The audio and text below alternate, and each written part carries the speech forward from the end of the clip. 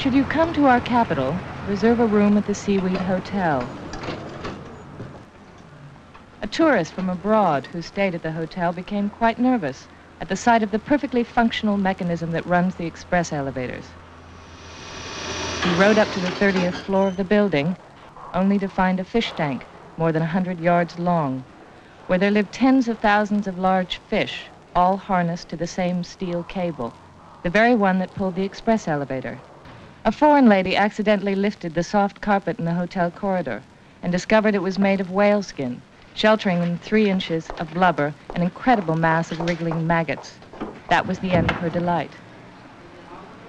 Another guest, used to warmer climates, requested and obtained a thicker blanket. He should have settled for that.